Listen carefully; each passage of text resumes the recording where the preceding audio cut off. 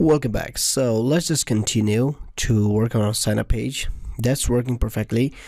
Now we need to define our logic inside our controller and store method.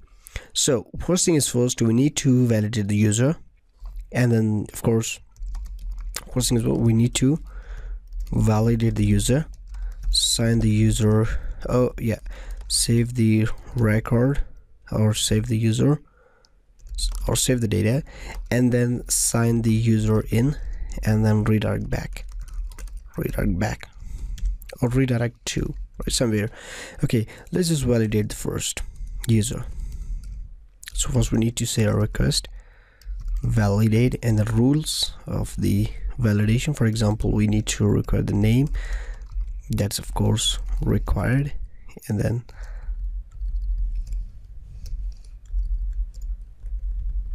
the email, that's also required,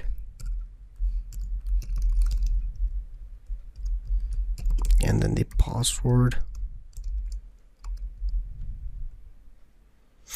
That's required, and confirmed. Confirm means for the confirmation password that if you just go to index, that we can check the password confirmation, right? The name should be password confirmation in order to make it confirmed, so that will check the password confirmed all inside here in validation, right? And then finally we will call our address.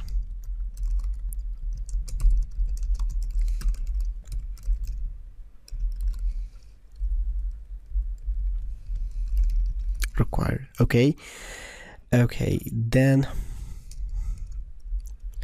save the data. I think the validation part is completed. Let's just check the validation, how it's working. So first of all, we need to just call the errors here.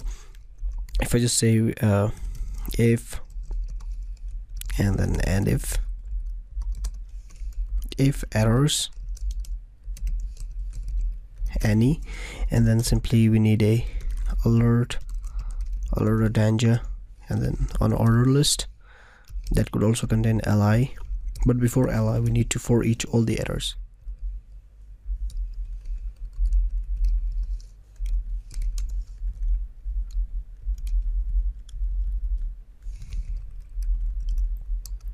Errors all as error, and then show and then we just simply want to show the error. Okay, if you just reload the page, click on sign up button. Okay, the classes only, the Bootstrap class is not working. I think the validation part is completely working nicely. Okay, one just part, the address should be text area, right?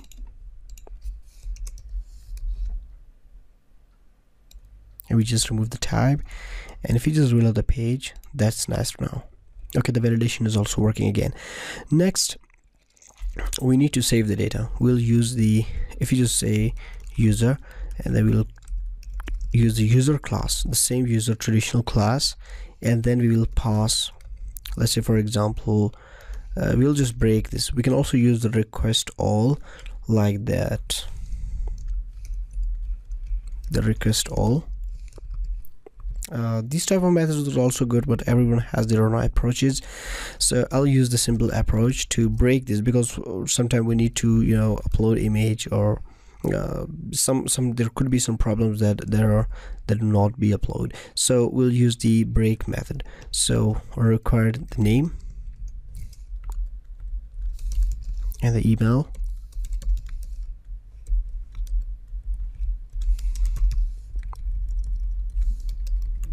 password, right, and finally the address.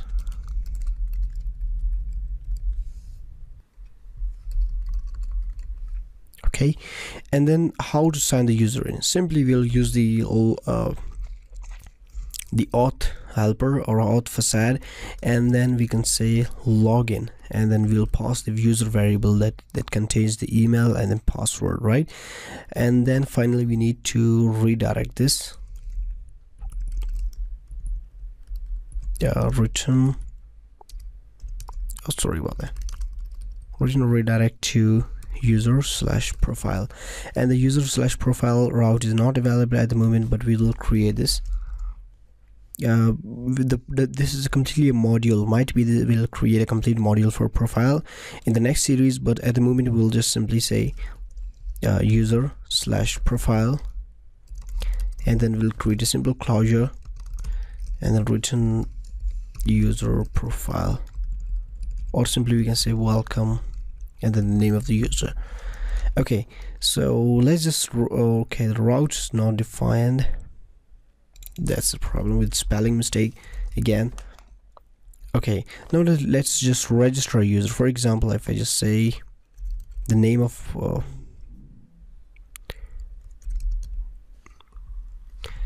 let me just register a user, for example, Billy@mail.com, and then the password. Oh yeah, that's you should, because it's a Blender, you should store your passwords with the type of password, right? That should be type of password, but I'll make it if I just reload the page, it works. So, and the address would be, for example, New York, and sign up. Okay, again, front user. Yeah, the problem is very simple, just don't worry about it. So if I just go to my registration controller, as I told you, if you're using any text editor, and then you will simply need to import the namespace of user. The problem was that exactly. So if I just reload the page, that's it, welcome user.